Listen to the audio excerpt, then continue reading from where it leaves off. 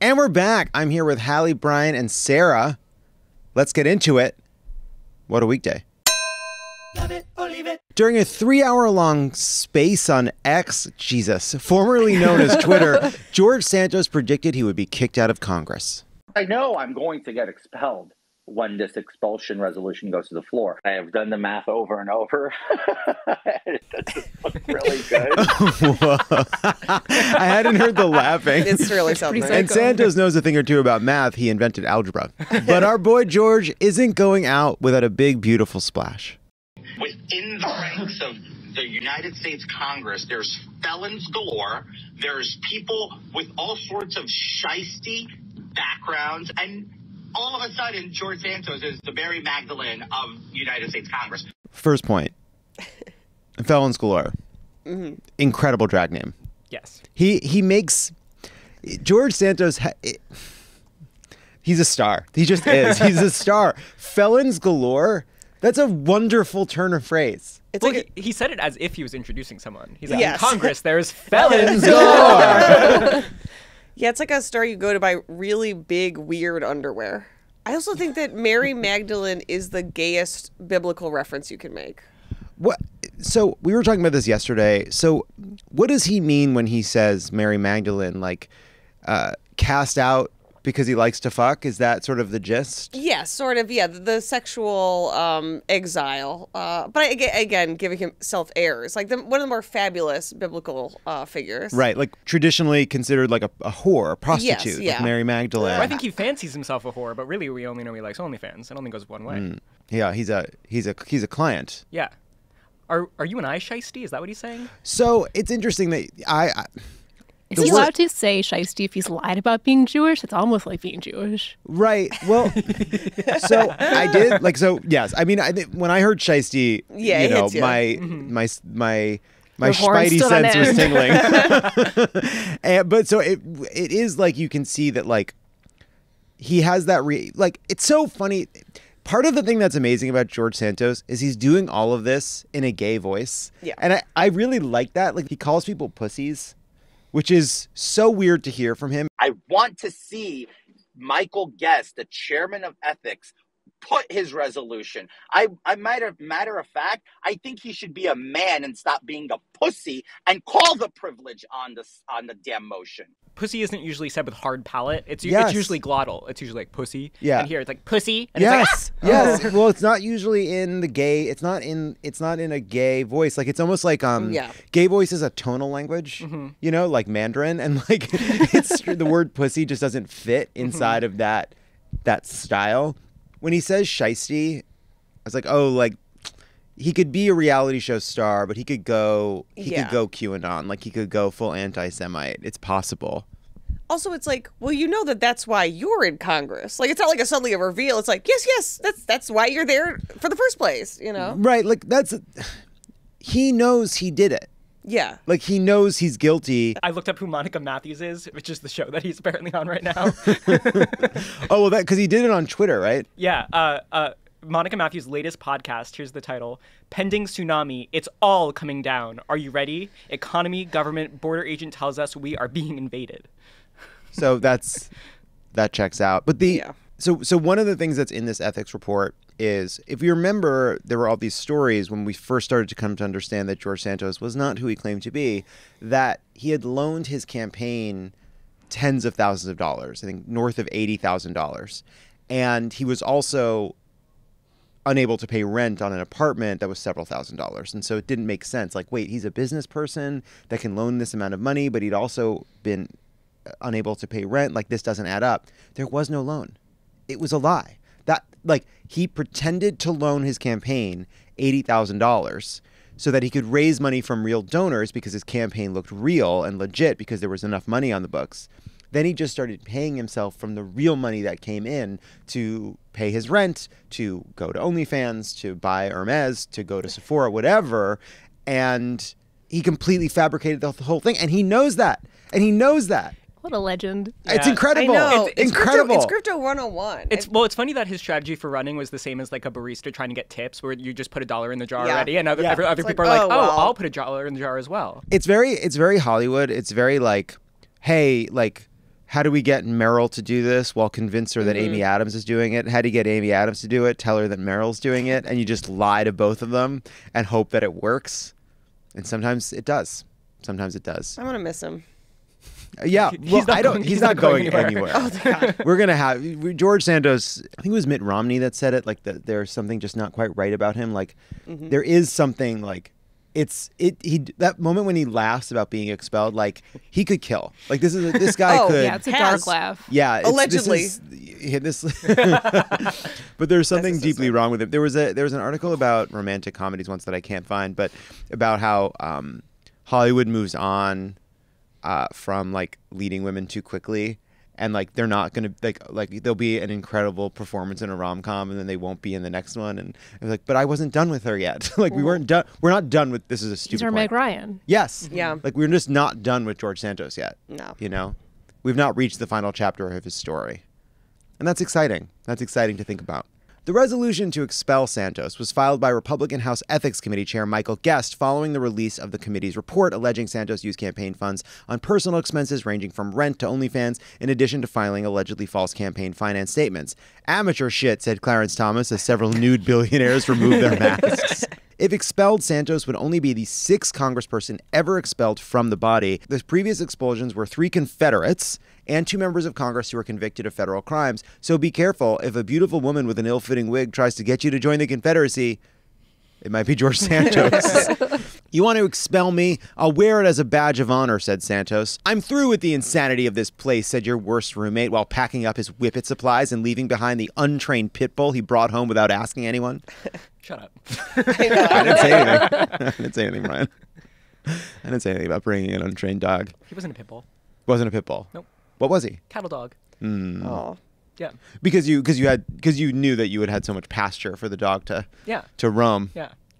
Israel and Hamas agreed to extend their 4-day truce, which would have ended Monday by an additional 2 days. Okay, the hard part's done. Now we just have to keep this going for infinity more days. The extension would allow for the release of at least 20 more Israeli hostages in addition to the 50 freed as part of the initial truce agreement, and came just before the Israeli flags and IDF bracelets my dad ordered from Jerusalem arrived. Your dad with like little Livestrongs. I don't know. We were at a restaurant, and both of my parents are on their phones, and it's like, we talked about this. This is not screen time, but whatever. And all of a sudden, my dad looks up and he goes, "Oh, good, they've arrived." What arrived, Dad? The Israeli flags and IDF bracelets from Jerusalem. Holds my gaze to see what I'll say in response. And I was like, what do you want me to say? What do you want me to say, Dad? How much do you want me to? What do you want to get into it? So you're not wearing one of the bracelets? No, well, they just arrived. I think they okay. arrived to Florida from Jerusalem, which is, I think, like, as far as a route that Israeli flags and IDF bracelets are currently traveling, I imagine it's one of the most heavily trafficked There's like an route. indent in the ocean. From all the boats. That's where those are coming. That's the route for those. Is that the only jewelry your dad owns? Yeah, multiple bracelets is funny.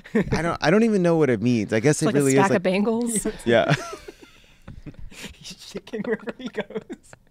The announcement came a day after President Biden told reporters that it was his goal to extend the truce in order to get more hostages released and more humanitarian aid into Gaza.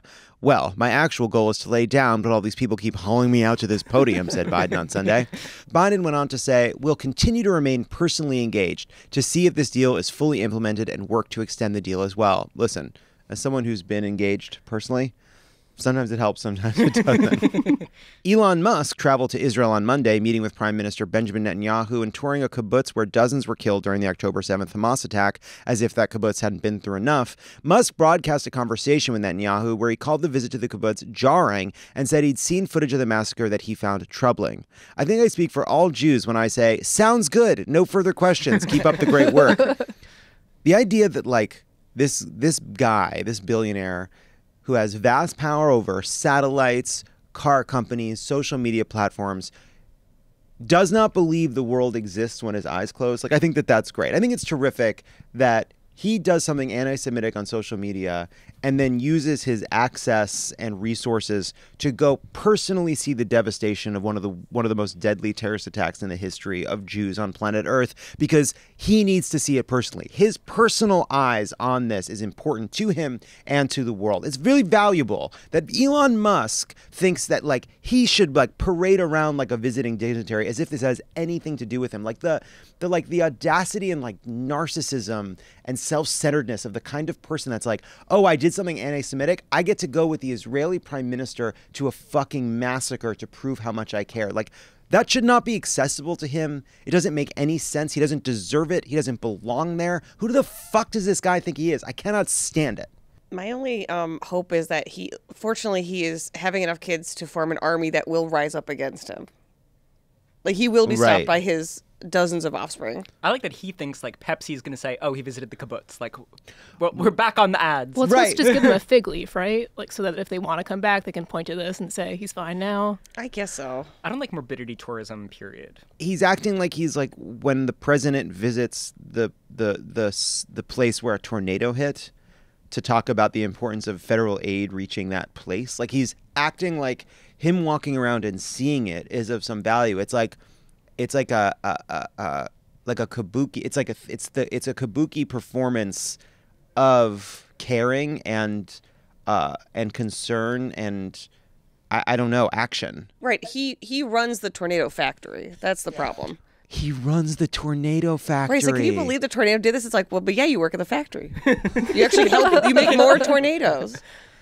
In my mind, when he's visiting the kibbutz, he's also like topless, like he is in that Ari Emanuel picture. Like he's kind of just like wandering around like he's on a yacht. Oh, I hope that's not the case. I kind of hope it is. It's also an extension of the just doing my own research mindset. Yeah. It's like, I can't possibly trust the news or anything that any of these experts have said. You got to go see with your own eyes. Right. You can trust me, Elon Musk, because I went there and I'm telling you that it's real. Well, I think it's like, I'm glad you pointed that out because I don't think it's a coincidence that just after this trip concludes, he posts a Pizzagate meme based on false reporting to draw suspicion on that. So it's like he is attempting to prove that he's not an anti-Semite after he has, first of all, removed a lot of barriers for anti-Semitic conspiracy theories and hate to spread on the platform, amongst all different kinds of hate to spread on the platform. He personally expresses sympathy for a vile, toxic anti-Semitic conspiracy himself, then goes in towards a kibbutz to deal with the fact that there's been a ton of fallout, but immediately shares a different, also quite anti-Semitic conspiracy theory, though his specific reference to it wasn't. It is part QAnon has anti-Semitic components to it. So he's, regardless of his like kind of performance of not being anti-Semitic, he has zero. He's learned nothing in a larger way about what he is doing in his own information diet and the kind of behavior he's modeling. So sorry, anyone who's defending Elon Musk online or suggesting that because he makes good electric cars, we should excuse his other behavior. He learned fucking nothing from this trip. And the fact that he gets to have conversations with the right-wing prime minister of Israel on Twitter Spaces doesn't prove anything about him. Doesn't do anything. I don't know where all that came from. You feel better? No. All right, let's switch back to the very exciting 2024 Republican primary. Chris Christie said on Sunday that Donald Trump deserves blame for the rise in anti-Semitism across the country. With a wry half smile and just a hint of a mischievous glint in his eye, Christie went on, "That's why we're not calling you Donald Trump anymore. Oh no, we're going to start calling you Donald Hitler." He can have that one. Listen. If he's watching. That's pretty good. Yeah, give it to him. That's pretty good. I will say, though, if your only Jewish friend were Jared Kushner, you might be a little anti-Semitic, too. Oh, yeah. Oh, yeah. You know? I'd be like, yeah, they must all be like that. Said Christie on CNN's State of the Union. Well, look, when you show intolerance towards everyone, which is what he does, you give permission as a leader for others to have their intolerance come out. And so, intolerance towards anyone encourages intolerance towards everyone. To which the reporter replied, "Is that so, you fat fuck?" I have to say, like, Chris Christie's great now. That's good. That's good stuff. Well, he shouldn't be president. He should be a first grade teacher. Oh, I don't think so. As someone whose first grade teacher ripped up a card that I made for my mother because I used the wrong paper. You need the right temperament. Okay. This is explaining a lot. So you've thought about this every single day since it happened. Well, wait a minute. How bad was the paper? Yeah. Basically, I because I had not followed instructions, I used the scratch paper, not the official white paper for the card, so she ripped it in half. And her name was Mrs. Johnson. And then that was all of their She's names. married to the Speaker of the House. And then Oh my God. So she was my first grade teacher. And then when we were in second grade, they switched her to third grade, which I think made sense. And then I was terrified I was going to get her again, but I didn't. I got Miss Bergstein. There was a lot of that going on when we were younger. Oh, yeah. A lot of ripping up paper for no reason. It's like, I'm 7. I don't know what's going on. Like, please help me. I didn't tell my mother for like a year. And then she didn't care. No. She was like, well, what am I supposed to do now? You have to go to the school and fight the teacher. What do Give you her a mean? paper cut. She her in the back of the head. Mrs. Johnson, though, she did that thing that teachers were doing in that era, which is teachers were doing this. I don't know that they still do it, where they teach classrooms about racism by on some random day, like dividing the kids based on like hair color or eye color, and then like, but not letting. She never let on. She I think she kicked out the brown-eyed kids, or I can't remember, but I got kicked out of the class. Well, you have to be mean to the majority of kids to make that whole exercise not be horrible. Right. Like you have to the brown-eyed kids have to be the ones that you're like punishing or like second class because. I feel like I was in the hallway with one kid. I feel like things. I don't know. I don't know that she implemented it successfully. You went to Aryan High. What did you say? You went to Aryan High. Yeah, that's right. I went to. Yeah, that was. Well, this is a divergence.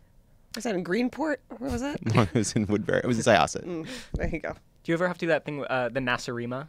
What's the Nasarima? Did you guys have to do the Nasarima? No, it doesn't sound familiar. It was like a social studies exercise where like you'd read about the Nasarima people and like all their like crazy like customs and like and then Nasarima is just America backwards and where are the others and it's like a lesson in like judging the practices and customs of other peoples.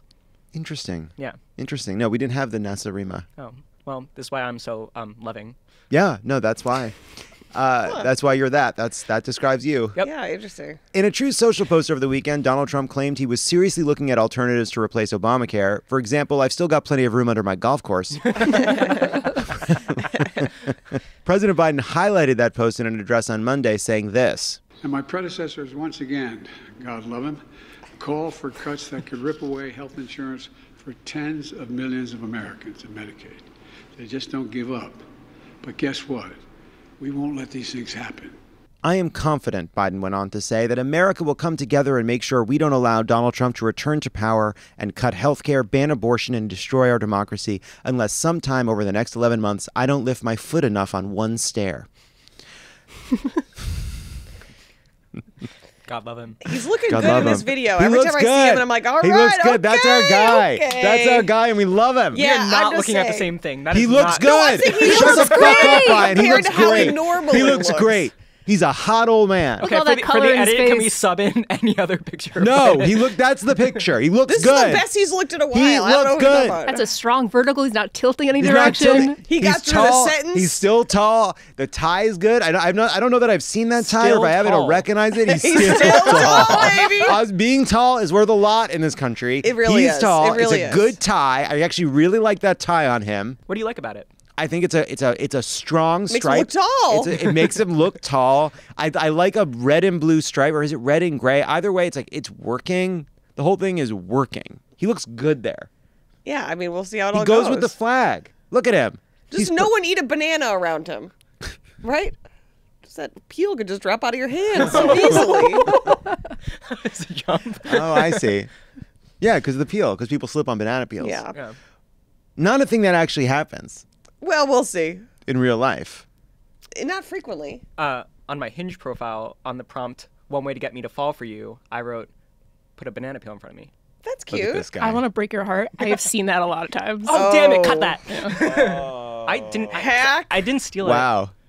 I guess I'm just an original. That sucks. That does suck. That sucks. I'm so sorry. Is your like personal motto, it's always wine o'clock somewhere? I guess not. No, no, it's really not. I guess it's really not.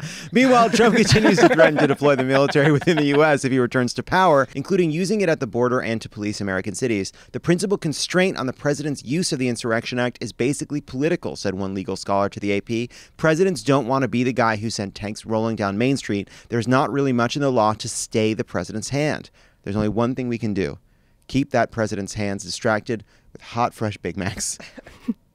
Trump has been saying this more and more frequently, and the AP spoke to legal experts and national security experts about what limits the president's ability to use the Insurrection Act, and sadly, it is not much. And the Brennan Center has written about the need to reform the Insurrection Act, but there's a line in that AP story that says the president's use of the Insurrection Act is not reviewable by the courts, and I really, we got to stop using, got to stop giving Trump ideas. And just, that's quite an assertion. I think sometimes in the way we talk about presidential authority, it's like we talk about the president's authority as being vague, ill-defined, and in some sense limitless. And this runs all the way back to when there were tons of debates during the George W. Bush administration about John Hughes, a unitary executive theory, the idea that the president is this sort of just all-powerful figure that sits atop the executive branch. But it's continued, and it's very frustrating when the analysis of presidential power is that who can say it's really up to whoever's in charge, which I think is not fair or true and no way to think about it. It's collectively up to us to limit it. But then when it comes to judicial authority, they're quite open to putting in the story an emphatic statement, not in the voice of an expert, but as a fact that the president's power is not reviewable by the courts. And let's all button it up, Let's just button it up. I'm not a lawyer, but neither were the people that wrote the Constitution, Some of them probably were, no? Yeah, in a sense, but they were also just in a sense, that was their job. Some of them were just shopkeepers with lead poisoning. So it's we all get to read it. Mm-hmm. It's a document for all of us. It's not up to some, as George Santos would say, pointy hat wearing ivory tower dwellers, Now I'm using it correctly. George Santos used the term incorrectly. Do you think it's better that we have microplastic poisoning versus lead poisoning? 100%. Okay, great. 100%. Cool. I'd rather hormonal imbalances that have lasting but hard to define repercussions for our health than lead poisoning where you see butterflies and then have no judgment. You know what I mean? Yeah, but you're not living your life aware that you have no judgment. You're I have lead poisoning and incredible handwriting, and I'm a founding father. Yeah, you're very confident. Yeah. About your bad ideas. Yeah, but our hormonal imbalances lead to much better dance music. That's a good point. First Lady Jill Biden has chosen the theme Magic, Wonder, and Joy for this year's White House Christmas decorations. The First Lady explained she wants to capture the heady mix of emotions one experiences after surviving a German Shepherd attack. Said the First Lady, each room on display is designed to capture the pure, unfiltered delight and imagination of our childhoods, to see this time of year through the wondrous, sparkling eyes of children. Oh, and don't worry. In one of those rooms somewhere, we stuck one of those Hala candelabras or whatever in case Doug shows up. Hala candelabra. Hala candelabra, I like that. I like Hala candelabra. That's the drag name. Hala candelabra? Yeah. Pretty good. Pretty good. He owns the Tornado Factory. Yeah. That was good. Yeah, he does. Good. Former President Jimmy Carter traveled to Atlanta Monday for Rosalind Carter's memorial service despite being in hospice care. So if you happen to see him at Magic City throwing 20s, please let him do his thing. Jimmy Carter, Rosalind Carter. It's sad. Remember that photo where they were so tiny and the Bidens were so Hell big? Yeah. Love that picture. Someone explained why that happened, and it was interesting to look at it. It was like a wide angle lens, and they're like, why it created that effect. I like, though, that it's you can have that effect explained to you. You can understand it, but you can't stop seeing what you're seeing. Yeah. Which is Jill Biden and Joe Biden look absolutely 12 feet tall. Enormous. And it's truly the same technology that allowed them to do what's his name from The Hobbit, to have Elijah Wood and which one? The main wizard, Gandalf. God damn it. Ian McKellen? Ian McKellen. Yeah. He doesn't seem like an Ian.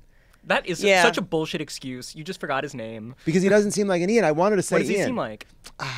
Richard. Gregory. What does he seem like? Gregory. I'd buy Gregory. Malcolm. Yeah. Producer Malcolm. Malcolm. No, but he does seem a bit like a Malcolm or like Rupert. Yeah, okay. So what's a British name? He seems like a Rupert. I had a grandpa, Rupert. Really? But I found out over Thanksgiving that his legal name was Ruby, which used to be a men's name, but it wasn't by the time he was born. But his mom didn't know that, so he just started going by Rupert, but never changed it officially. But like joined the army and stuff under Rupert. You could just do that back then. Yeah, you could just do that back then. Why do you think his mom didn't know that? Is it a Jewish name? Yeah. Because it was like Reuben. Oh, Ruby. That's what it is. Okay. Paris Mayor Anne Hidalgo announced Monday that she is leaving Twitter, calling it a gigantic global sewer that is destroying our democracies. Classic Paris, always culturally 3 steps behind me, Jonathan Lovett. Find me on Threads. Yes, Brian? No comment. I am realizing also, like, I've referred to Twitter as a sewer, and I think we're not being fair to sewers when we compare Twitter to a sewer. We need sewers. Sewers are an important part of infrastructure. And yes, they smell bad, but they smell bad in the service to our society of carrying bad things away and keeping the parts that aren't a sewer quite nice. Twitter is not a sewer. It's far worse than a sewer. It's like a reverse sewer. Yes. It brings it to your home. A reverse sewer, a reverse toilet in your home. It's a broken pipe. Yeah, it's like you're holding a reverse toilet in your hand all the time. Yes. I'm holding a reverse toilet. It's like that episode of in your face. Love It or Leave It when the main backed up and there was human shit. I'll always remember the best day of my life. Was that when who was that when Adam? Yes. Yeah. Adam Scott was on the show? Yes, all the guests were very nice, but also people you would not want to know that there's human shit in your backyard. Yeah. It was humiliating. It was great. I loved it. It was such a smile on my face that day. Portland Public Schools announced Sunday that it had reached a tentative agreement with its teachers union, ending a 3-week strike. 3 weeks, cried members of the WJ and SAG when they discovered a strike doesn't have to ruin your entire life. Pope Francis postponed a series of meetings due to a lung inflammation and breathing difficulties. Pope is smoking that dank, commented Love It or Leave It contributing writer Will Miles. And this time it isn't a false alarm, like when the Vatican issued a press release that said the Pope is sick and turned out he had just mastered the kickflip. This week's Late Show episodes were canceled after Stephen Colbert's appendix ruptured. From all of us at Love It or Leave It, feel better, Stephen. Okay, he should have fallen back asleep. CBS, call me. I have no organ whose rupture could keep me off TV. That's it. That's our last joke. Hey, we did it. We did it. We did it. Feeling good? Now I'm thinking about your organs. I'm not. Leathers? I feel fine. All right. And that's our show. See you sluts on Saturday. Bye, sluts. Goodbye, sluts. Bye. Actually, your sewage backyard is like the perfect encapsulation of Twitter because it's sewage, but also Adam Scott is there. Yeah. Like, that is Twitter. Believe it.